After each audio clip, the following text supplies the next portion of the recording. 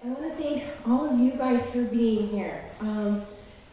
We can't do this work without you guys, our volunteers. Our volunteers are amazing folks. You help us doing the yard work, the hard work, the dirty work, the painting, and I appreciate you all because what you give is your time. People can give money, and we appreciate that, don't get me wrong, because we need your money. But time is precious. We can't get back time. So time is very, very precious. And we want to recognize that and say thank you, thank you, thank you from the bottom of our hearts for that, for coming and showing up. And we love it that we get together, we make friends. I've made another wonderful friend, a couple of friends that I think are going to be lifelong friends, so I'm having a great time. And then finally, I want to thank our staff. Our staff are stellar and amazing and help keep these wheels running. And we have some of the most hands down beautiful staff. And that includes our executive director, John Moon, who is the best executive director of any Habitat for Humanity affiliate across the nation. So thank you, John, for everything. And then we have something really special. We like to say that housing is a problem, and it doesn't matter what political party you affiliate with. It's a problem. And so I'm really, really excited and thankful that we have the special guests that we have here today. And I'm excited to hear the solutions and the comments that they have today. So I want to finally thank them for showing up. Many of them are working on projects with us, so thank you for that. And so without further ado, because I know you're excited to not hear me talk, but to hear them talk. So with that, I'm going to pass the mic off to a wonderful Mr. John Moon. Thank you, John.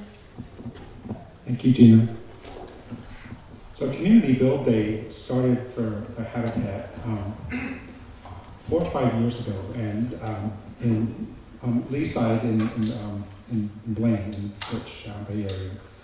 And we have 2 alumni. So one is a staff member, Paul. He'll remember that site, and he'll remember that site because of the amount of mud that he would bring back. But in talking to folks this morning, I think we may have another alumni, and that's Hannah over here. That Hannah volunteered out in the Birch Bay area, is what she remembered, about 4 or 5 years ago, and then moved away from Whatcom County and then came back. So the reason why we started with the Community Build Day is that when we came into to this neighborhood in Birch Bay, there was a lot of NIMBYism. A lot of people did not want Habitat bringing in a Hispanic family to that neighborhood. And so we thought that the best way to get past that was to invite the neighborhood to clean itself up, and because there were a lot of distressed properties and a lot of depreciating assets sitting in the driveways, and so it worked. It worked really, really well. The family across the road that spoke probably most disparagingly of the family that we wanted to bring in ended up just being the greatest neighbors possible. So Habitat knows from its long experience now is that when you bring people of different cultures, different socioeconomic groups together in a common purpose, that just wonderful things happen at the work site, and then wonderful things happen to us as human beings as being fulfilled. And so we've continued to do this Community Build Day. And so here with the King Mountain neighborhood, we're very glad that this helps us have a good relationship with the neighborhood. And there were some concerns when we first came in, that we're going to be putting how many houses back there? What's it going to do to the traffic? What's it going to do to the neighborhood? But that's the wonderful thing I think about Habitat, is that it brings people together in a common purpose. And that's kind of how we wanted to structure today's program. We have all of our candidates very purposely sitting at the same table because we know that they've been out there slogging away, getting dirty, getting sweaty, and they have, at least for today, a common sense of purpose.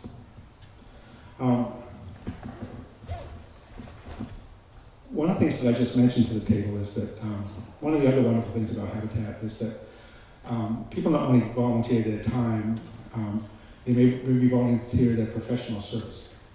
So architects, engineers, or they donate the roofing, or they donate windows. And typically, 40% of the cost of a home comes from donated products and services. We call this in kind.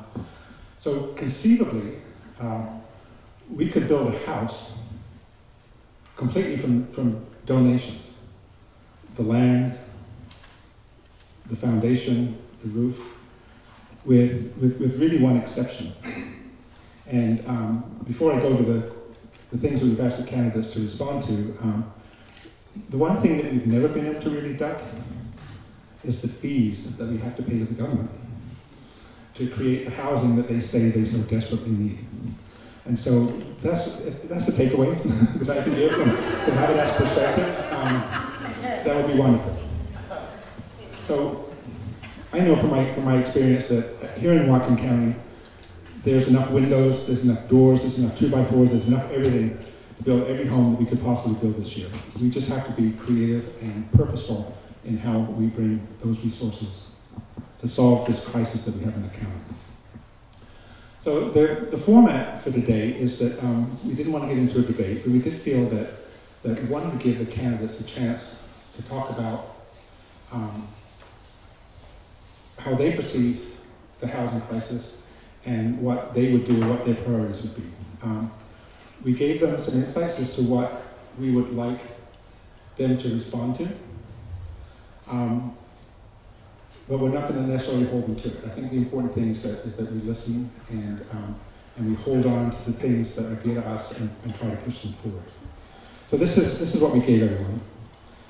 The United Way Alice's report indicates that 42% of the population in Whatcom County struggles with housing. Habitat for Humanity reports that 1 in 7 Washington state pay more than 50% of their income on housing. And that Habitat calls being cost burdened. And when you're paying more than 50%, you're not being able to give your children, the rest of your family, the health care, the food, the education that they deserve. So what do you see as the major contributing factors to the housing crisis? What will your policy priorities in mitigating these contributing factors be?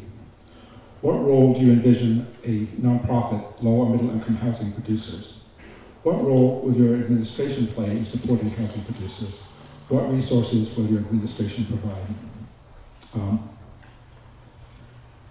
So with that, I think that hopefully they will respond. But again, as I said before, the thing that we really want to do is to listen. So we have picked an order so that we can get folks out on time. And there's other than that, there's no particular reason for the order that we picked. And before I ask Alicia to come up and respond to those questions, I want to thank Holly from Holly's Meat Pies for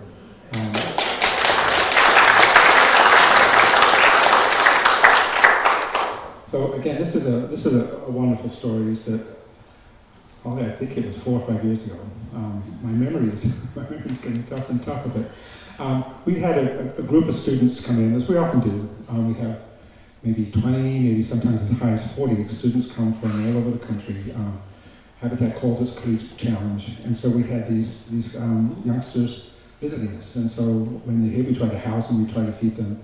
And Holly was one of the wonderful businesses that stepped up and fed these kids when we were here. And so we're eternally appreciative for that. The other thing that I wanted to mention is that I hope that that our partner with the Telegraph Townhome Project just across the road, Dean Farron, who's the executive director of the Coastal Community Land Trust, he was going to be here, but he had a family emergency come up. So hopefully everything will be resolved okay with him, but we certainly want to acknowledge the value that Coastal has brought to this project, and we appreciate that. So Alicia, if you'd like to come on up, please. So the format is just going to we're going to give her 10 minutes. At about 9 minutes, we're going to start dinging her gently, and at 10 minutes, we're going to ding her fiercely. Thank you so much. I always feel like 10 minutes is going to be too much for me to talk, so you'll tell me if this is the case. So wave your hand seriously. Thank you so much for having me today, and most importantly, thank you for the time you've given. This dedication to housing on a beautiful day like this is no small thing. And I hope that when you go to bed tonight and you're tired and you're sleeping well, you can really just pat yourself on the back for a moment and realize that there's a lot of things that you can do to spend your Saturday on a beautiful day like this. And you chose to do this, and it's meaningful and powerful, and it really matters to people. I want to talk to you a little bit about some of the policy, but really I also want to tell you a little bit about why this matters to me. I have been a social worker for my whole professional life, and during that time, housing insecurity in all of its forms is something that's presented itself day after day after day, and it has only gotten worse, not better. What this looks like to me, oftentimes, but not always, is children. And this is what I know. When children or adults have housing insecurity, nothing else works. When you are afraid and you have anxiety about your basic needs being met, it's not just about the roof over your head. It's about the feeling that you can lay your head down at night and be safe, and that you know there's home. I've heard a young child who reconnected with me in later time, and they said, you know, when I was younger, we always said in this place or that place the house because it was never ours. But then when we finally got into a place of our own, we finally started calling it home. And that's what you all are doing. That's what you do when you come out here. You're giving people homes, security, a secure landing place at the end of the day, but also to wake up and to go do what they're meant to do in this world because they know they have a home to go home to and to feel safe in. So that's why this matters. It's not just a project. It's not just a line item on a budget. This is about people. And what that means for me in Olympia is that I will go fight like I have before to pull back money to make sure that when we talk about housing, we're talking about housing and addressing it in all of its forms. And this is one of the forms that's really important. And the reason it's important is, one, it works really well here in our district. And it also works really well because it allows people to have a handle on a hand up so that they can begin to feel like that's taken care of. Now I can move forward and start reaching goals. This is not an unattainable thing that doesn't belong to me like it belongs to others. This is something I can do. And I just want to tell you that it's not the other who's using this housing. It's people who we work with. It's our neighbors. It's people who are giving back into our community in robust ways, sometimes working in places that just don't pay a lot. I was at the other site over there, the Koshin site, the other day, and lo and behold, it was a friend of mine who I'd worked with for years, who was in the housing, and she was a single mom with tears in her eyes, and she said, I'm so happy to see you here. This is my home. We come and see it.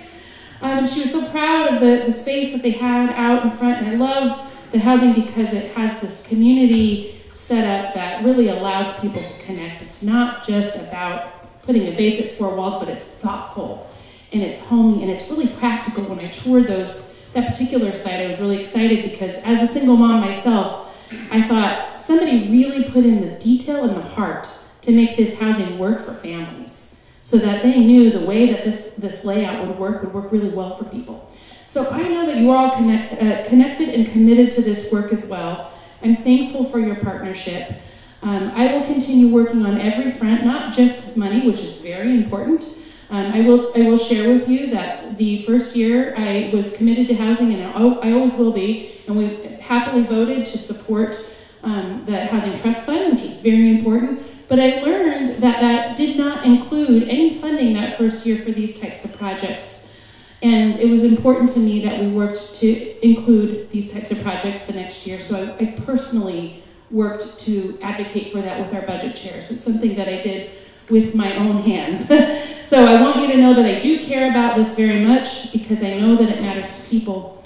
And that I'm committed to doing that work. The other thing I want to tell you about is a couple of bills that I worked on. Because of my life as a social worker, I think a lot about, and especially with kids, so I think a lot about what homelessness looks like. Homelessness looks like for our kids. And sometimes it's surprising because when people think about homelessness, they think about a tent under a bridge, and that's a type of homelessness for sure. But there's also the type of homelessness that our kids experience where they're going from couch to couch to couch, from an uncle's house to a friend's house. And those are the kids I work with a lot, personally, intensely. When I talk about them, I have many names and faces that come to mind. And I thought about them as we were working on what we could do with legislation to help those kids specifically. So one of the bills that I prime sponsored and we were able to pass was to target that exact population. And that means now if we have kids who are sleeping in places like a camping trailer or don't have a stable residence of their own, they qualify as homeless, which seems pretty sensible, doesn't it? But that's a really big deal because it means that they can now qualify for other services that will help buoy them into an equitable space so that they can get into Head Start, that they can be somewhere safe while we help with other resources to help their families and keep their families together, safe, and on the road to recovery and stability. So I will continue to do this work so long as you give me the honor of allowing me to do it, and I am only here to tell you that I am it's great gratitude that we are partnering. I see the work that you're doing. I appreciate you. There's a lot of things we get to do in this work, but when I look out and see your faces on a Saturday like this and your tired bodies, I want you to know that I really appreciate you. Keep going. It's amazing what you're doing. It matters to people, and it matters to those families very much. Thank you so much for having me today.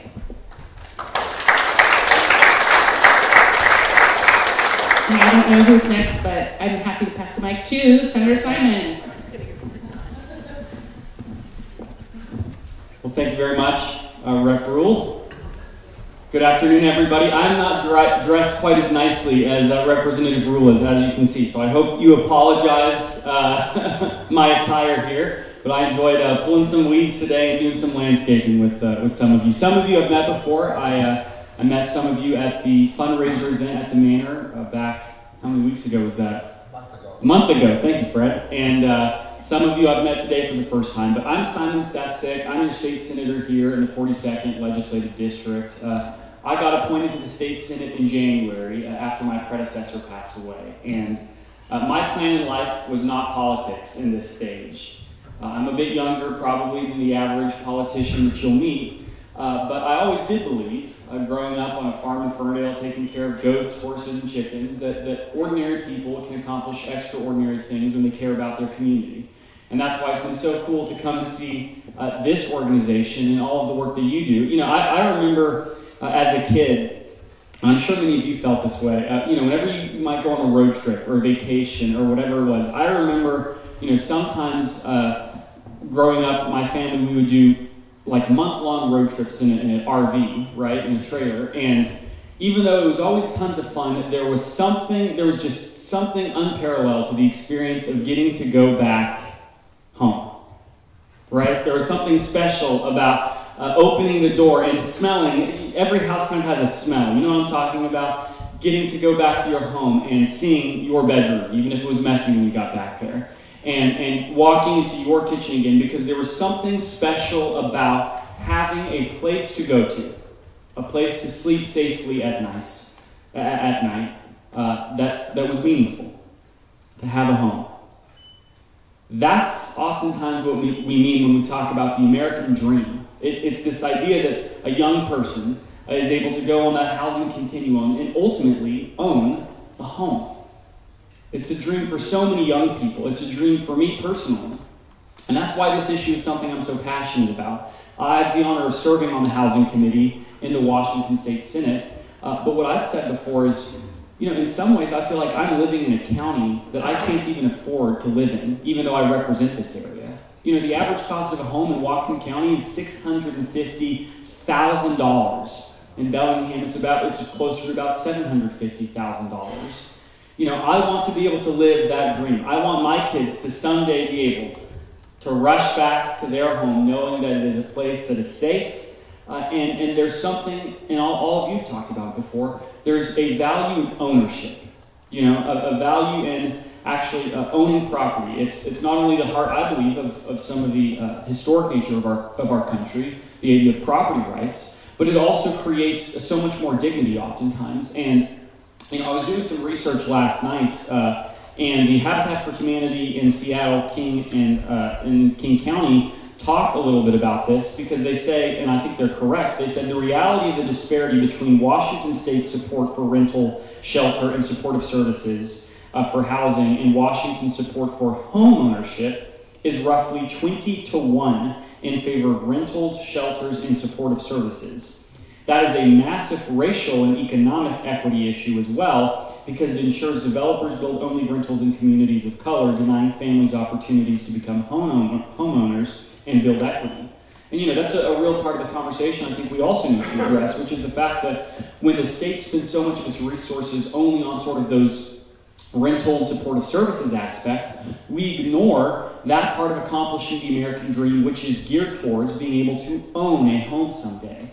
Because if you're able to own a home, that's the greatest sign of being able to possess equity to pass on to your kids and being able to actually develop generational wealth. And that's harder and harder when, as John correctly pointed out, there's always new taxes and new fees that come out of the Washington State Legislature that seem to increase the costs and difficulties and regulatory burdens involved in building homes. According to the BIAW, which is a building organization, about 23.8% of all housing costs in the state of Washington are from permitting and licensing fees alone, and the consequences of those delays.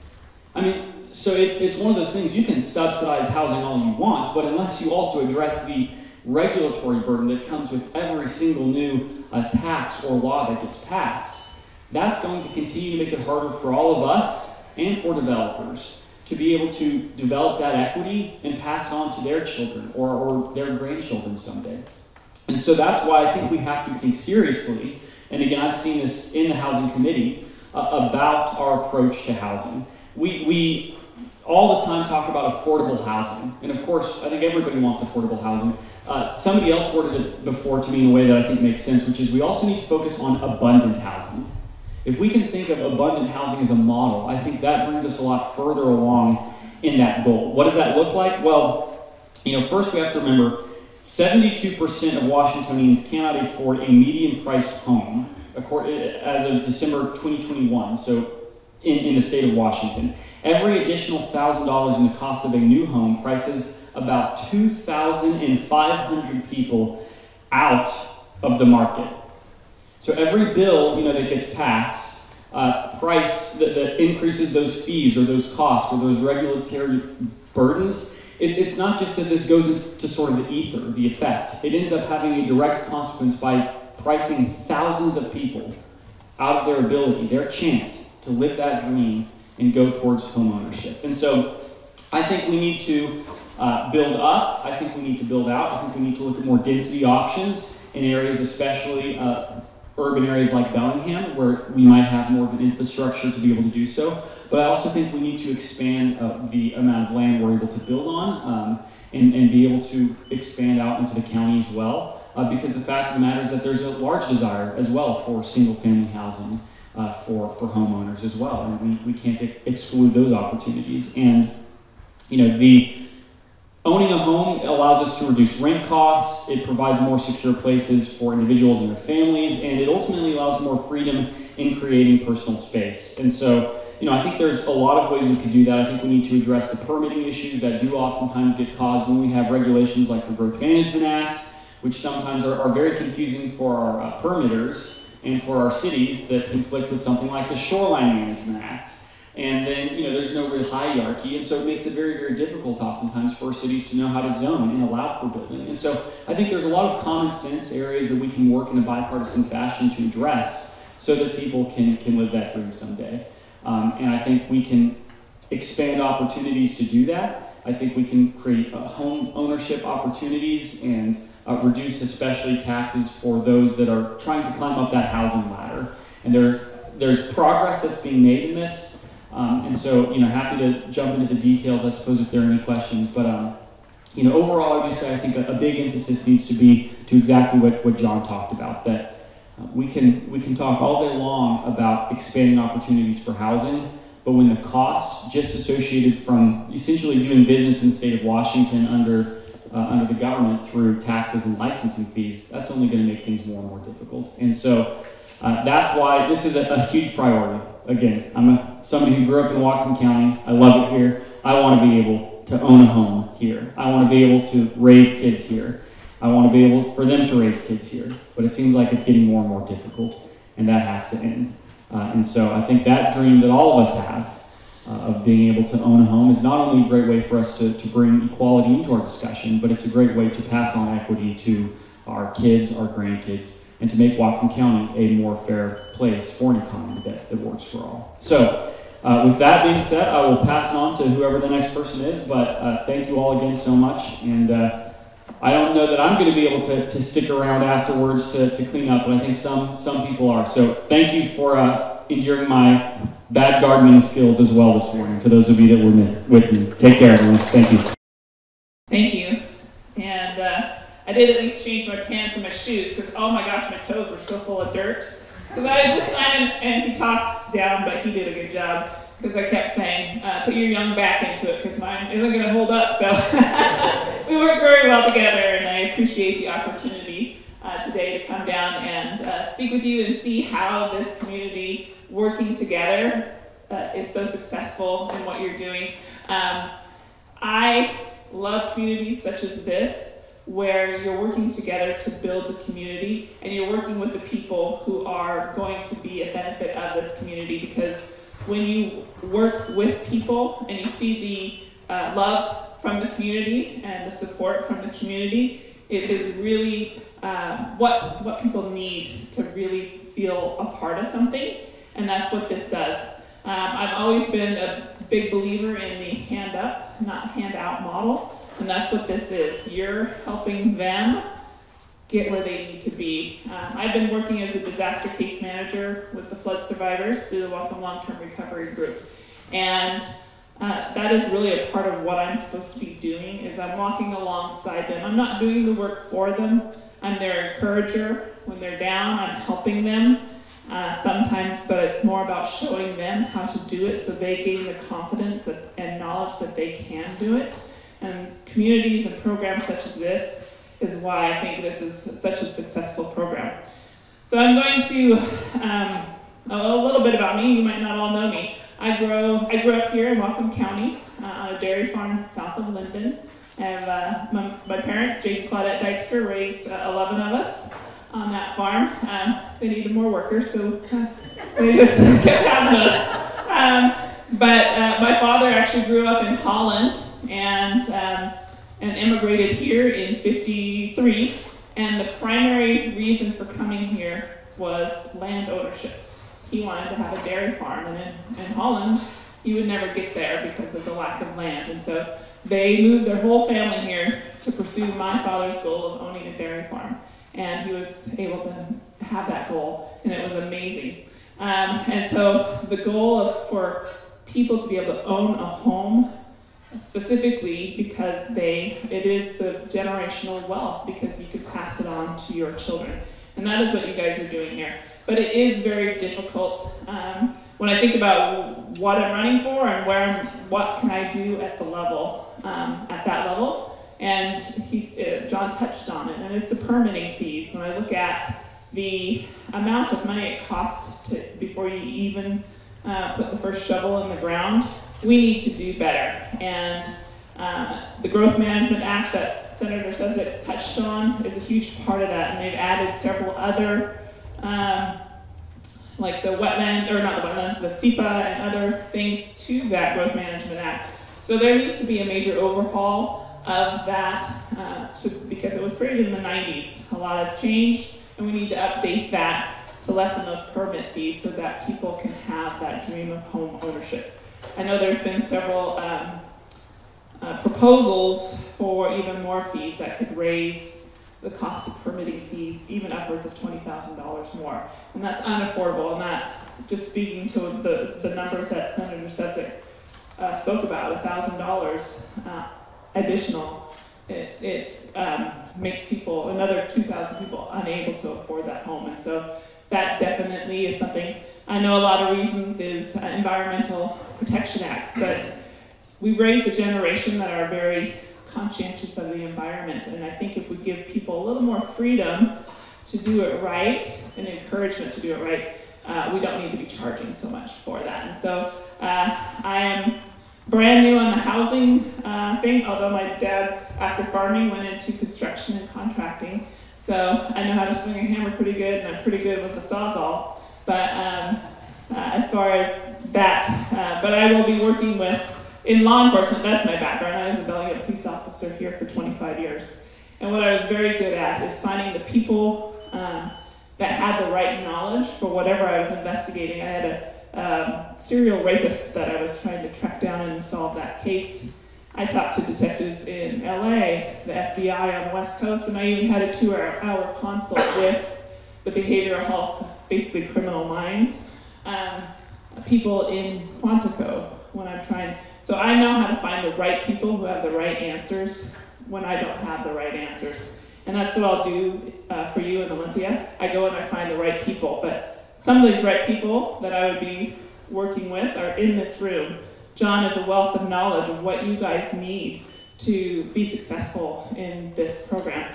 And you have more knowledge than I will ever have, and I would look for you guys as leaders in this community to help me do the right things for you in Olympia. And so that is my promise to you, is to work with the people that have the right tools so that we can get the job done right the first time. So I think you talked about administration, complicate or reduce. So I'm trying to go through low-cost capital. Again, John, I'll be coming to you on whatever would work best for you guys as well. And I am endorsed by Housing Affordability Council, and so I have people and resources in that arena that will help walk alongside me to make sure that we get it done right. So thank you so much, and I'll stand by, or I'll be around after if you have any further questions. Thank you.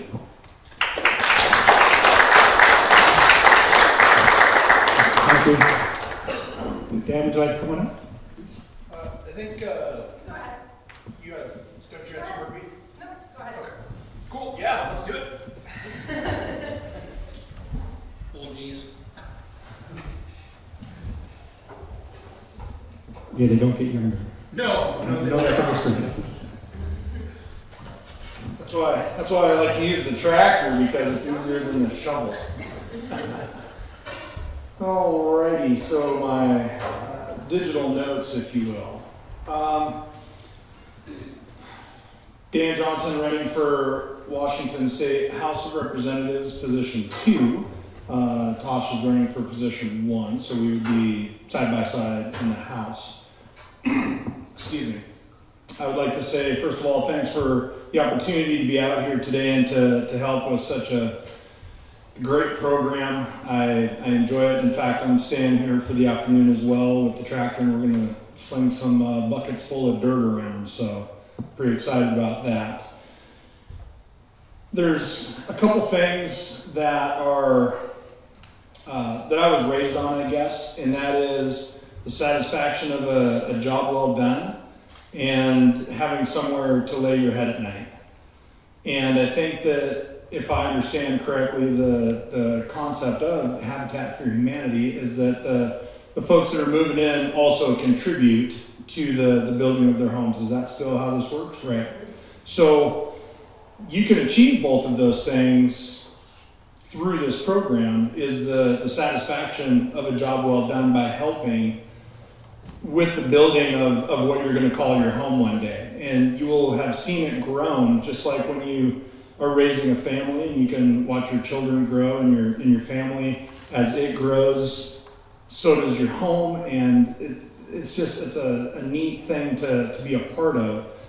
And I say that because I've only lived in one house, and I was fortunate that in 2003 we were able to build, and the only house I've ever lived in is one that I helped build as well. My friend was a general contractor, and so I would come out after work and help him, but I got to see it every step of the way. And it's tremendous when you're walking around and you can think of the bones of your house and know where like every pipe and outlets and all that stuff that's in there. It's pretty interesting to me to see.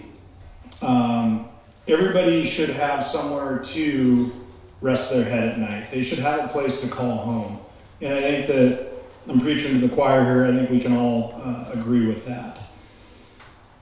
What are some of the issues that we're dealing with the building right now? And yeah, it's something that's been touched on. It's affordability, availability, inflation, permitting fees, regulation, land use, all of those things that come into play. And as was mentioned before, the Growth Management Act, which has 13 main principles in it. And as Tawsha had mentioned a few minutes ago, it was built or created in 1990, and it's time to have that re-looked at, reassessed, and reevaluated and see, as we've evolved in the last, 32 years, how we can also make that more applicable to what we're looking at today as the ground we have to work with in the environments we have to work with. And so to talk about what we can do to help fix, yeah, looking at the GMA, affordability and availability is something at the state level that we can do, is work with bringing money back into the district to help with infrastructure in some of the areas that are trying to expand. And as people are moving out of Bellingham and want to get into more of your remote areas like, Blaine, Ferndale, Everson, Nooksack, Sumas, and some of those areas, and in eastern Whatcom County, right, your Maple Falls and Kendall areas, I've met with some of the small town mayors, and the thing we keep talking about is the infrastructure dollars. The people are coming, and maybe the land is there and it's usable, but it's water, sewer, power, broadband, internet, your basics that you need when you put in a community and a development. But then also it's what resources do they have around there as far as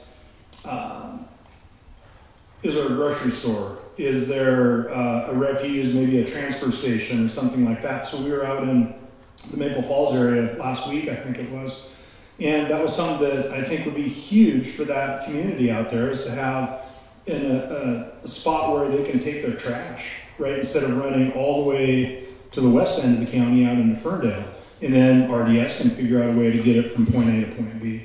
But it's things like that. It's the infrastructure. When you're building the community, everybody here today is building a community with 4 walls, a roof, and a floor. And then from the state level, we're going to look at what we can do to help get the rest of that in place, so that the home is the last thing maybe we have to do. That all the services and everything is all lined up. Let's see. Access to low-cost capital. Everything that I've been led to believe with Habitat for Humanity is it's a joint venture between the homeowner and Habitat, and to where everybody's putting a little bit into it. And when you talk about access to capital, the financial part of my brain from being in business for so long kind of kicks off, and that's something to where the homeowners themselves, right? It's whether you can get a good interest rate on capital, or, what are your spending habits? What does your credit score look like? And all of those things that help when somebody wants to loan you money, and then you can get money, from a loan to get the best interest on that loan, and to get that capital to make it work the best for you. Also, you as the person that's wanting that low-cost capital have to do your part in, maintaining current on all your bills and credit cards and, the available credit, all the nuances that come with having a good credit score and those things, which will help people look at you as a better risk when they do want to loan you the money. So I don't want to turn this into like a financial seminar or anything. Just that's one of the things I look at. And, it's budgeting. Overall, it's just making sure you know how much money you have in the bank, how much is going out each month, how much is coming in each month, and then using it to the best you can, and stretch those pennies sometimes, and making those ends meet. And, I guess overall it's what do folks do with the money that they do have, and something that if you're in a position where you're not super high in earning, then it's a matter of budgeting and all of the things that I just mentioned. So I'll try not to be redundant and stay on that. At the end of the day, we need to look at reducing the building costs, but then bigger picture, we also need to look at reducing material costs, building costs, permit fees, grounds, the infrastructure, the property taxes, all of the things that come into homeownership. And am I at 9 minutes? Oh, sorry, saw you got up. I didn't want to get poked with a stick. Okay. Yeah, and so property taxes is another thing that in government we'd be able to probably work on and look at. Is I think that when I was in Sumas, somebody was just telling me that their property taxes a couple weeks ago, they just got their new assessment. It went up over 30%. Sumas was underwater 12 months ago. How in the heck can you, as an assessor, say that that house is worth more now than it was a year ago when it was flooded? And so there's some things that need to be looked at. And I don't think anybody's arguing that. It's just who's going to look at them, how hard are they going to look at them, and how are we going to resolve that issue? Because we can all say we can identify the problem. It's how we're going to fix the problem. And those are some of the things that need to be fixed as well.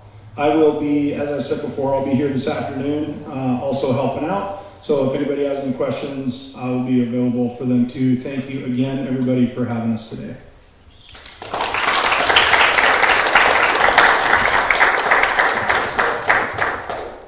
Thank you, Dan.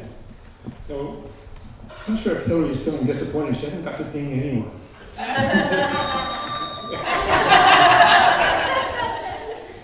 So, the last but definitely not least person talking to talk to us is Sharon Shewmake.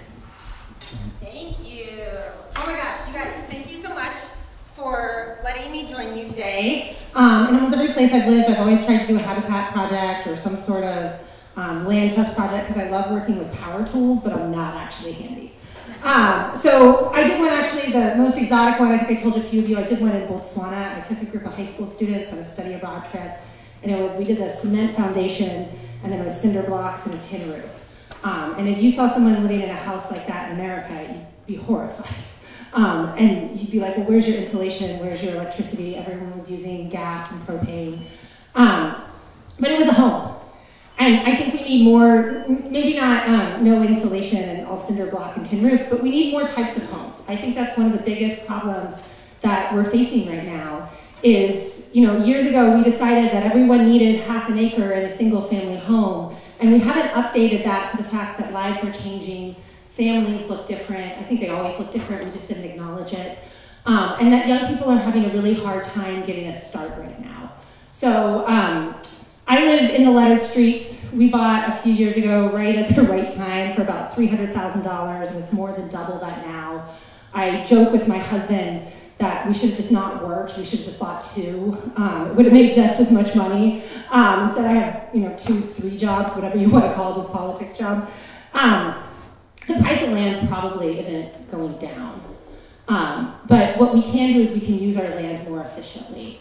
We can allow people to build duplexes in more neighborhoods and triplexes. And I will tell you in the lettered streets, I counted the number of breweries the other day, it was about 15.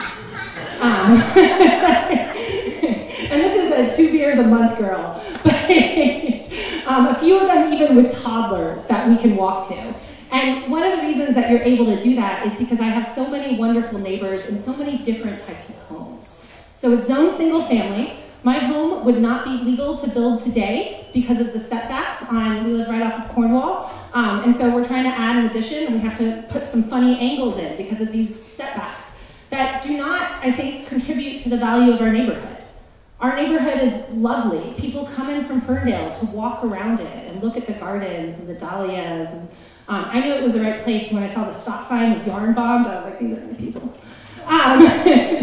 And so what we can do in the lettered streets is we can allow people to build sixplexes and build things like what we were working on today, although what I helped out was digging a hole for the little library. Lots more little libraries. And we can allow people to build garden cottages. And I think that's the way that we've got to go forward. And I will tell you, I think the city process is maybe a little broken. The city council members hear from the people who are worried about a duplex moving in next door, but they don't hear from all the young people that are struggling to find housing. And we have to make it easier to build more and especially build in cities. we have to build out and build up a little bit. I think especially building up, that's where the jobs are. That's where people want to live. It's where the infrastructure already exists. It's also where it's an environmental solution as well. And so we have to wrap all these things together and figure out how to do this. Last session, I had a bill that was the first bill of its kind that made it through the House. We know we need to do this work. I teach urban economics at Western, and when I teach, I don't put politics into the office.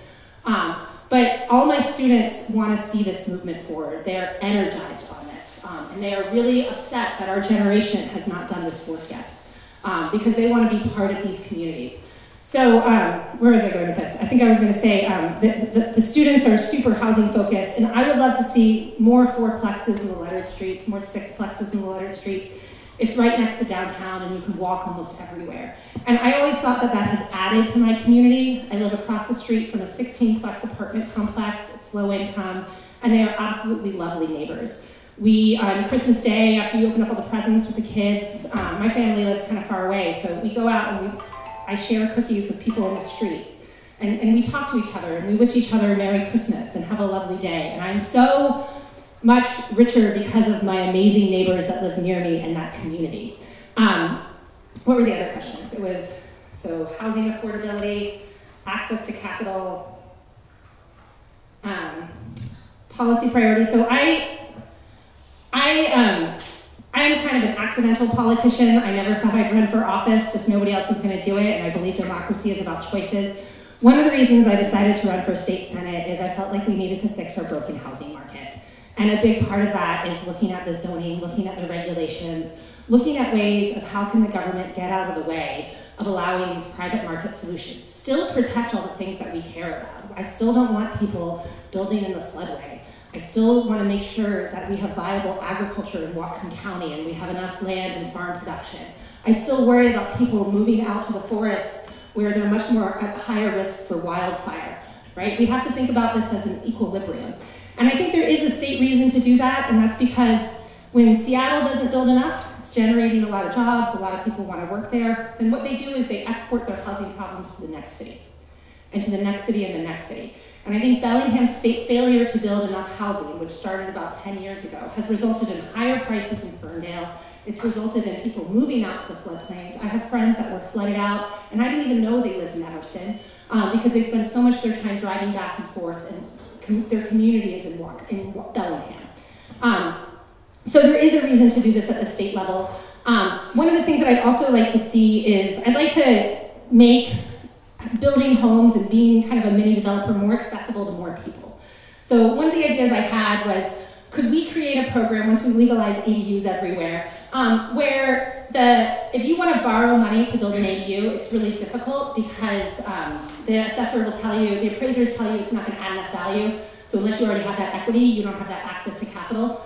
Well, the state could guarantee some of these loans. I've been working with the Housing Finance Commission to look into, could we get the state to guarantee these loans?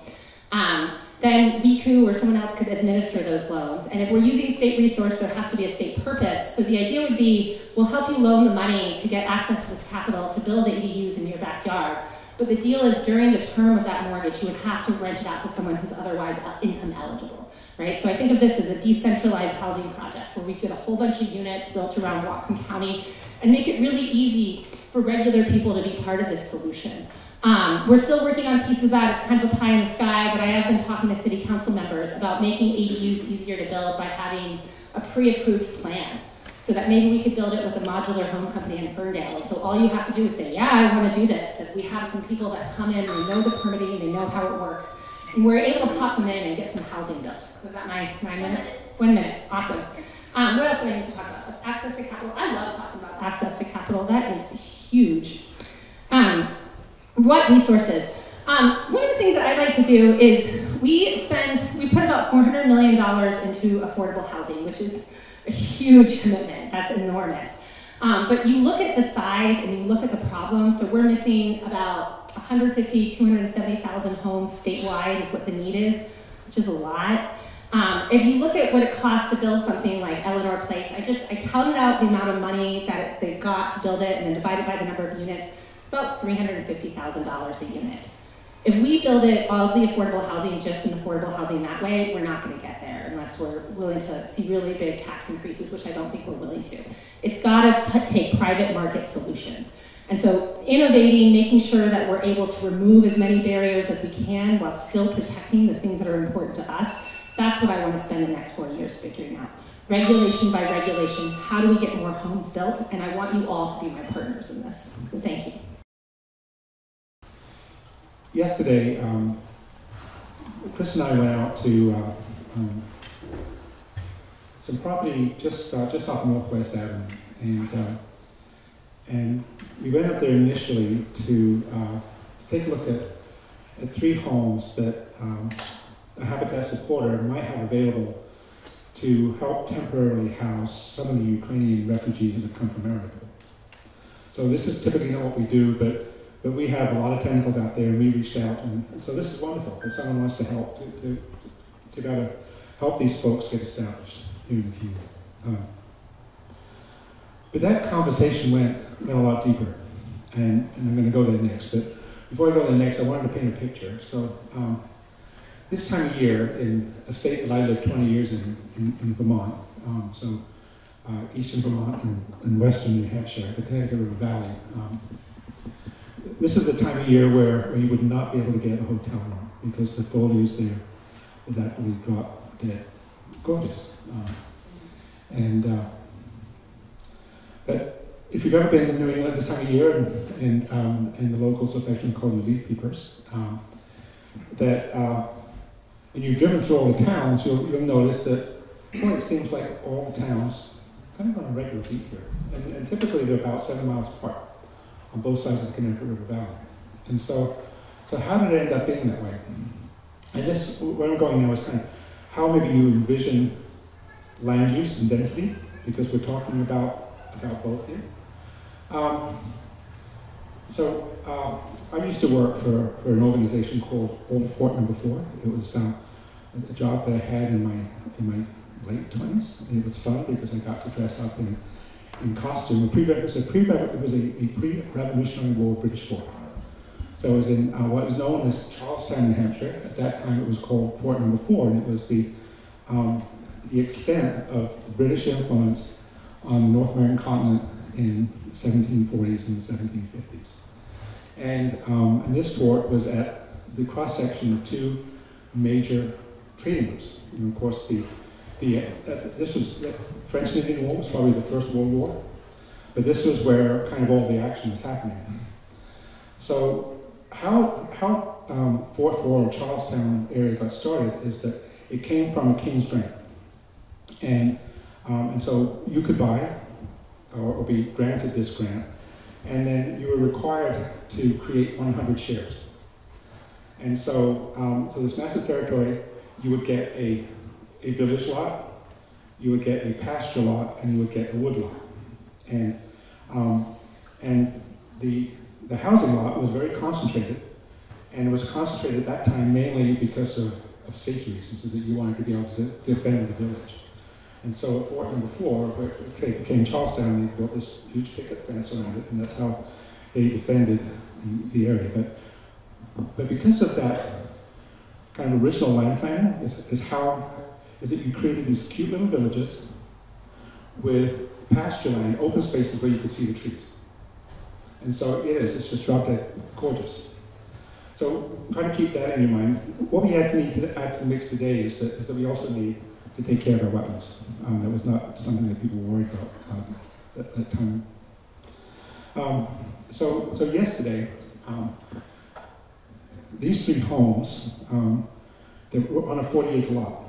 And so within this 40-acre lot, there were up to 5 development rights.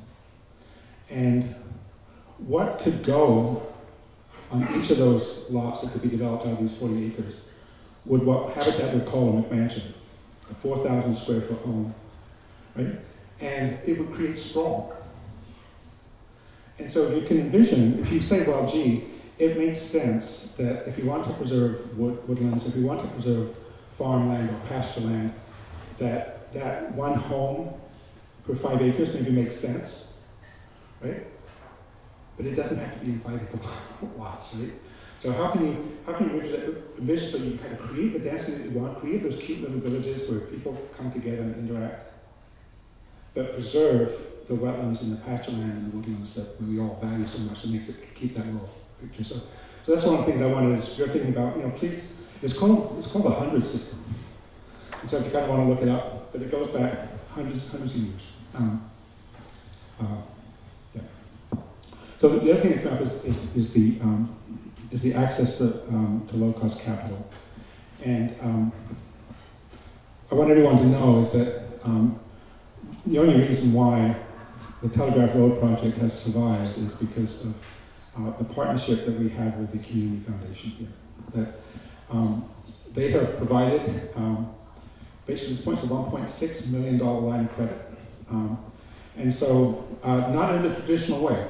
So a foundation has money that it gives away, and we ask them all the time for money. But they also have money that they're required to invest so that they have money to give away. And so what Habitat and Culture, the partnership, have been able to do is to tap into that part that they are required to invest. And so, so they've got stocks and bonds and other investments. And what the Community Foundation agreed to do was to basically freeze those assets and pledge those assets as a loan, as collateral for this. And so when you have something that's liquid, as a stock, a bond, or even cash, that the interest rate that a bank is willing would charge comes down because if they have to collect on the collateral, it's so much easier, it doesn't cost them as much. We also have a wonderful partner in Wiku Bank. And so Wiku Bank said that yes, not only are we glad that we'll work with the Community Foundation on that, but Wiku is owning this project, money at the cost of funds. So so this is a great private solution which Habitat loves when we can find solutions in the marketplace. And that's kind of what I heard too, is that we just got to be creative about how we free these resources up.